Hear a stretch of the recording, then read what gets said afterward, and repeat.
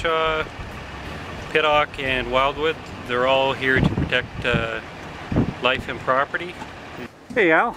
Hey. So you've been retired from the Upper Thames for how long now? 6 years. 6 years, and you still like to come back and see what these guys are up to? Oh, I come back all the time and check them. Make sure everything's up to speed? Make sure they're doing the right work, yep. We're going to go down and start to remove the platforms and scaffolding we have down at the bottom we're using to prepare the gate down there.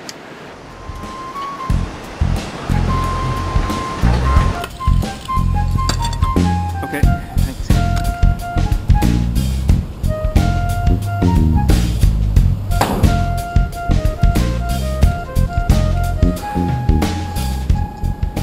See some of our gate structure. This is most recently painted gate here.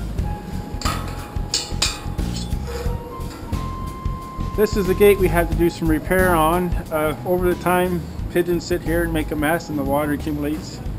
You can see the pitting along here, and it actually rotted holes right through this area, right through, so we had to weld some patches, repair that in, as well as these bolts were all rotted on the upper portion of the beam, so we had to replace those as well. Now we're going to go under the gate for a minute. We're upstream now. There's a wall of stock logs. We had to fabricate these a couple summers ago for the gate painting project.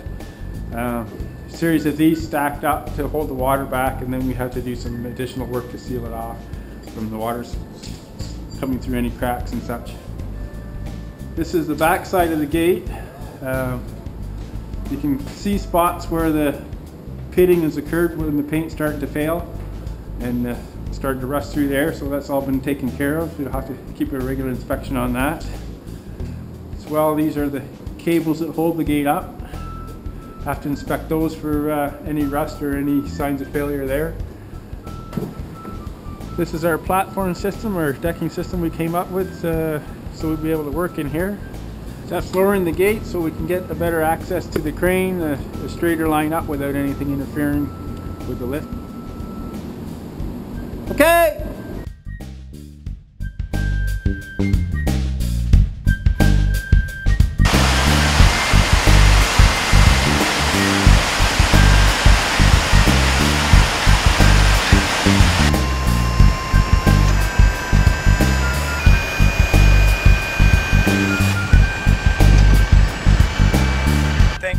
Dan Irvine for inspecting our fall arrest equipment, and Crystal Hart for helping us with the rescue plan procedures.